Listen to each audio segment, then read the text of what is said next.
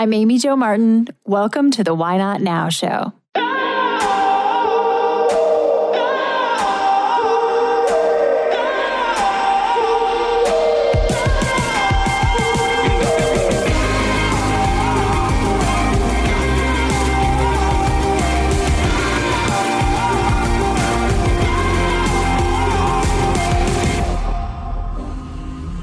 You know that thing you've been thinking about doing? Yeah, that one. Why not now? Have you ever actually taken the time to ask yourself, what's stopping me? Let's talk it through. This is your chance to give that idea the attention it deserves and take action. Each episode, I have a chat with a fascinating person, from entrepreneurs to athletes, celebrities, my parents, rocket scientists, and all walks of life. We talk through a critical time when they've asked themselves, why not now? We dissect that day or even that moment, step by step. Just let go.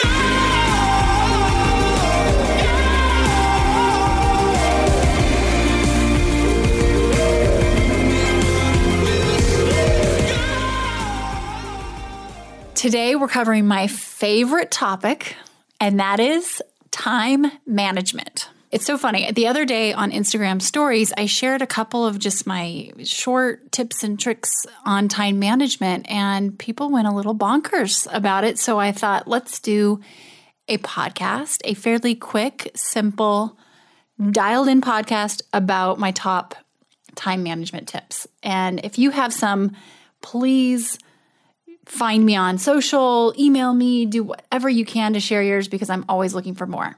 So I have 9 and I'm about to share them with you.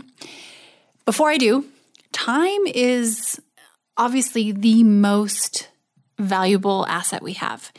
And one of the things that I love to teach and really focus on in the beginning with my female entrepreneurs that I work with is that if you can't get a hold of time, of your the way that you manage your day and shaking hands with the clock versus feeling like the clock is always chasing you, then it really doesn't matter what you're trying to do because you have to have that foundation. And so it's absolutely critical in being able to achieve a why not now idea, regardless of what it is. If you are wanting to start a business, if you are ramping up a side hustle, if you're wanting to lose weight, if you're wanting to go on a trip, whatever it may be, you have to have time to do that. And in a lot of cases, it's incremental time of what else is already scheduled in your day and your other priorities. Being able to design my own day and do it in the most efficient way is a non-negotiable for me. I'm a bit of a time management nerd, so when I find something that allows me to be more efficient and effective to get the most out of my day, I want to share it with everyone. So here's the scoop. I have a new tool in my productivity tool belt, and it's called Monday.com.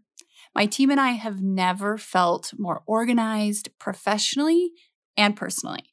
And my to-do list is no longer the boss of me. I feel more in control because every project, initiative, date, and task is captured and organized in one place. And my team is in the loop and involved every step of the way. We are in lockstep.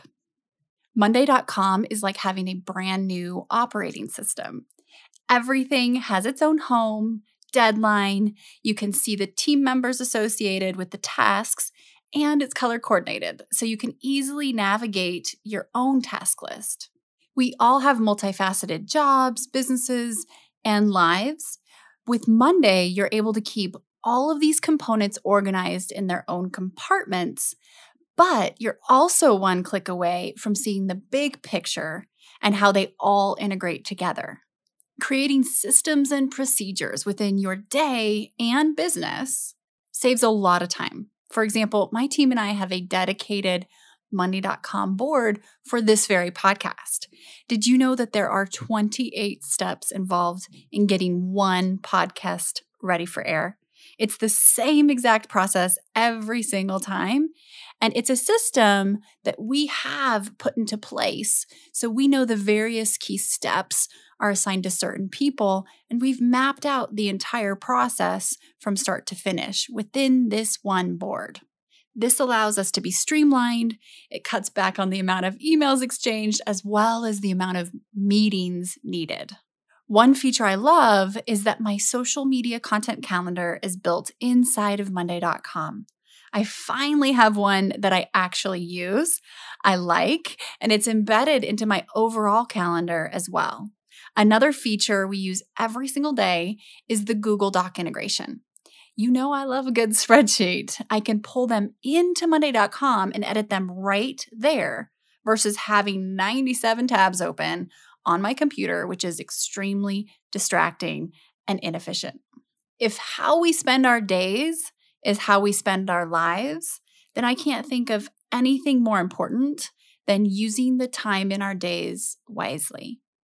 Head to hey.monday.com/Amy Jo Martin to start your free trial today.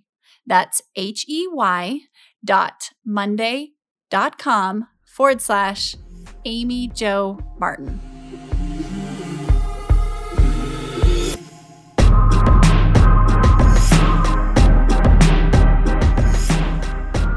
Here we go.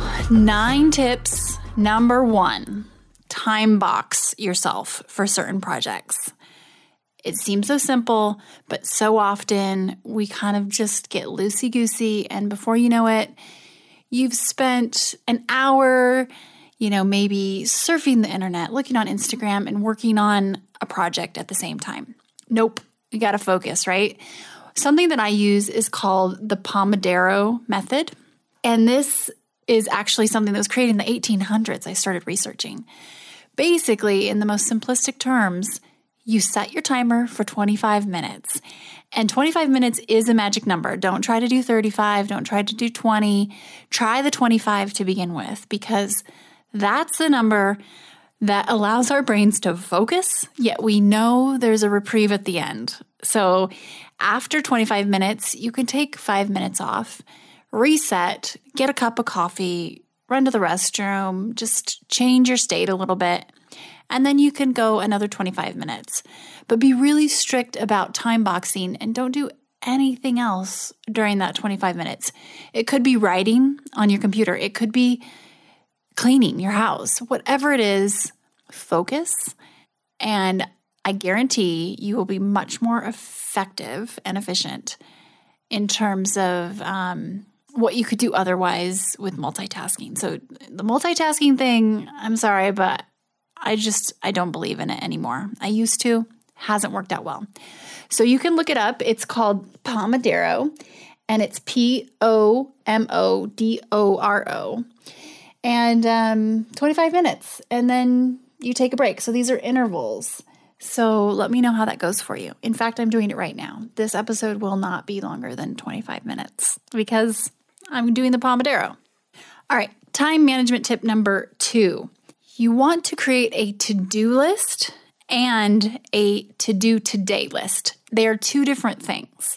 So if you just have one long list of everything you need to do, hello, being overwhelmed, right? It's how are you going to prioritize? There's only so much time in a day. The first thing you can do is help yourself out by not being overwhelmed. So what I do is I use Evernote. I've been using it for more than 10 years now. I can literally find a note I took 10 years ago in about 5 seconds or less because it's just the way I've been organizing them. And so it's my favorite thing. You can have a mobile app too. No, they don't sponsor the show, but maybe they should. If anyone's listening from Evernote, hello. Anyway, I have an Evernote, or it could just be a long list in notes on your computer. It could be something you write down if you want to, but it's going to probably be long because there's plenty of things to do. Then what I do next is each day I have a 3x3 sticky note. 3x3, not one of those big gigantic sticky notes, a small regular size sticky note. And that is my to-do today list. And that keeps me from getting overwhelmed. And so these are two different things. And in our minds, we're able to compartmentalize. Yes, I know I have a long to-do list, but it's all there. It's not going anywhere. I know it will be there for me to refer to. But my to-do today list is a sticky note, handwritten, no mouse type font, handwriting. Use your regular handwriting. And it can travel with you. It can be on your laptop. It could be in your car, wherever. It's sticky. So there's my to-do versus to-do today list. And as far as personal versus professional, on the to-do list, the long one, I break those up. Two different, I've got my personal stuff, I've got my professional stuff, my work stuff. On my to-do today list, it all goes on that one sticky note because if I have to do it, I have to do it. If there's an errand that I've got to run, it's going to take time, I need to allocate for it, it's going on the sticky note. All right, tip number 3, own your meetings. Take control of your meetings. So often we will have these hour blocks on our calendar for meetings, but you know what? Rarely do meetings take an hour. They shouldn't. And if your meeting is taking an hour, hopefully there's some sort of collaborative ideation going on or something because you should be able to get in and out of a meeting in 20 minutes. So stop allocating an hour for something that could take 15 to 20 minutes. And if you really just want to start conservatively, give yourself 30 minutes, but no more hour-long meetings. The other thing you can do, stand up during your meetings.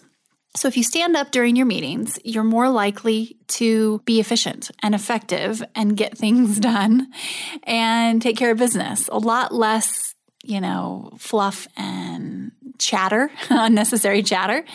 And then the third thing you can do to own your meetings is go on a walking meeting.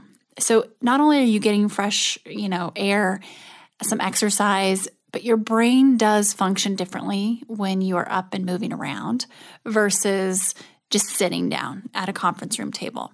So in the corporate world, and when I was working for brands and in the corporate environment, we loved meetings, right? Everything would be a meeting. Let's set a meeting for that. Let's set a meeting for that. Challenge whether or not you even need a meeting. Definitely time box it to 30 minutes, less if you can. Stand up during it if you can. And you can also do a walking meeting. So what's interesting is when the conversation's over and you've discussed what you needed to discuss, then the walk is over. So make sure that it's a round trip, like some sort of stay close by. You don't want to get too far down the road. All right, time management tip number 4. Use voice texts as much as possible. Voice notes and voice texts. Oftentimes, in my case recently, these can replace and serve the same function as a meeting or a phone call. And it's much more efficient and effective because you're going to be direct in your voice text. So lately I've been taking very few, if any, phone calls. I just don't want to be blocking up my calendar with phone calls when I'm supposed to be on maternity leave, my alternative maternity leave. And I know that usually it doesn't take long to get through the conversation that needs to be had. And sometimes you don't even have to be speaking live. But what we tend to do when we get on the phone is we stretch it out and it takes longer than it actually needs to. So I send voice notes and voice texts. So via text, via email, whatever makes sense. Oftentimes text is quicker. And then even if you're using Slack, there are different apps that you can use that are compliant with voice texting as well. So try it out. Just give yourself a little challenge to see if you can avoid a meeting or a live conversation by using a very thought through, thorough, but direct voice text. And my guess is this is going to open up a lot of time in your calendar, but you will be surprised at how effective this can be on both ends. Because if you think about it, it's a gift to the other person because you are giving them time back in their day as well. All right, tip number 5, emails. The topic of emails. Oh, wow. This is something I struggle and literally lost sleep over for years because my inbox was just so overwhelming and daunting. And what I've ended up doing is realizing emails are boomerangs, right? Usually what you send out is going to come back to you in some way, shape, or form. So back to the whole voice text tip prior to this. Sometimes a voice text is much more effective than an email.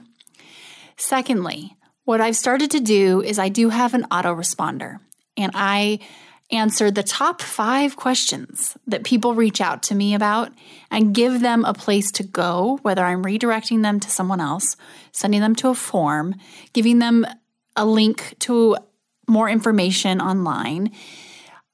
I probably, I would say I've been able to avoid 80% of email transactions because of this. And it doesn't mean you don't check your inbox. It doesn't mean you tell people you're not answering email. But what it does is it gives them a place to go and answers their questions before you even have to spend time responding in the same way over and over. So write up your template, give people a place where they need to go if they have XYZ question, and you'll be surprised at how well this reduces your inbox. The other thing you can do is use Slack. I've been able to decrease my email volume by so much just through the use of Slack that it's literally giving me sleep back in my day, in my night. It's literally giving me more time in my day. It's allowing me to sleep better at night. So don't be afraid to take the offensive with your email. All right, time management tip number 6, turn your notifications off. Create a Zen silent space to focus. Now, this means your phone. This means your computer. This means if you are on a Mac, then go up to the right-hand corner where you see 3 dots and 3 lines, upper right as far as you can go, upper right-hand corner. Click and you will see a Do Not Disturb feature. This is your friend. I love this feature. Click it on and you will be free. You'll be free from all of the buzzes and the beeps and the flashes. And if you try to tell me, oh, well, I just turned my volume down and I don't hear them. If you're seeing them, if they're popping up in any respect, even if it's a little icon in your tray down in your dock that's showing a little red number notification, it's distracting, and I guarantee it's taking away from your focus, which is taking away from your time management. So turn your Do Not Disturb on. Turn off your notifications everywhere. If Alexa is talking to you or Siri or whatever, turn them off too. It's very simple, but it's very effective. And you might be surprised at how many places and spaces have buzzing and beeping and flashing that want to get your attention. And hot tip, bonus, by using the Do Not Disturb feature, you are avoiding notifications to pop on your screen when you are sharing your screen. If you are presenting in person or sharing your screen in a virtual meeting, you won't have random text messages and things popping up, your calendar notifications. Sometimes can be a little embarrassing if your mom's texting you in the middle of a presentation or whatever. Something even worse could be happening in terms of embarrassment. So there's a little trick there too. All right. Tip number 7, time batch your projects, time batch your tasks. So what does this mean? It means, let's say I'm going to record podcasts today, and that's what I'm going to do. I have 3 or 4 back to back. It allows me to stay in my same mindset and not have to switch gears in a big way. This keeps me more efficient and effective once again. So there's been plenty of research that's been done on, and this is kind of on the same topic of multitasking, but when we switch tasks, or if we just even toggle over from one window in our computer to another tab, and we're going from email to Facebook, or we're going from email to Googling something, our brains have to switch gears too. And we lose momentum doing this. And so you can Google this. I don't have the stats off the top of my head, but trust me, they're there. When we switch gears a lot, we're losing momentum and we're wasting time. So the more you can batch and bucket your tasks, the better. So maybe that's even laundry, or who knows, whatever, things you have on your to-do list that are similar, try batching them. Try doing, 3 hours of task type A and use Pomodoro during it. So that'd be 25 minutes for each interval, and take a quick break in between and just see how that works for you. So time batching. All right, tip number 8, my favorite, start saying no.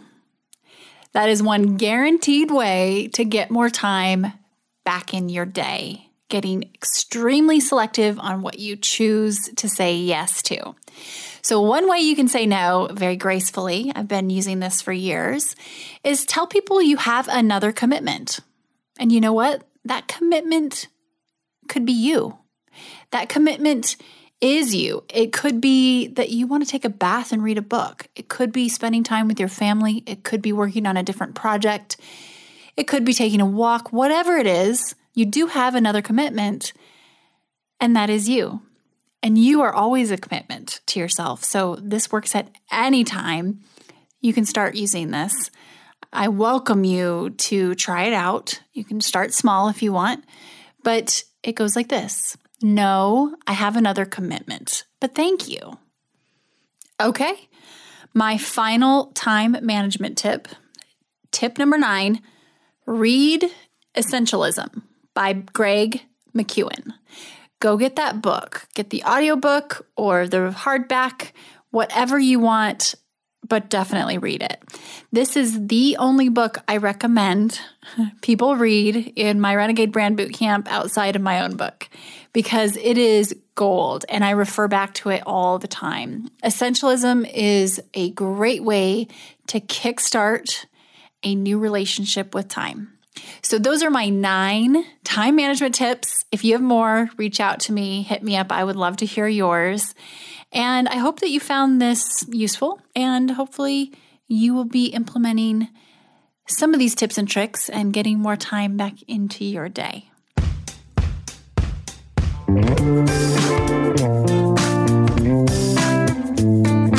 Hey everyone, thanks for listening to the show.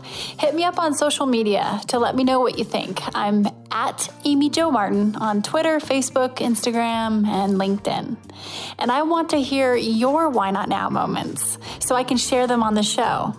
Just send me a note to whynotnow@amyjomartin.com. For show notes and other offers, you can visit amyjomartin.com/whynotnow. And while you're there, don't forget to sign up for my email newsletter for exclusive content and announcements. A big thanks to Rock Salt Music for all of the tunes by the talented John Coggins. And of course, a hat tip to Richard Greer for editing and producing the show. I'll see you next time. And until then, why not now?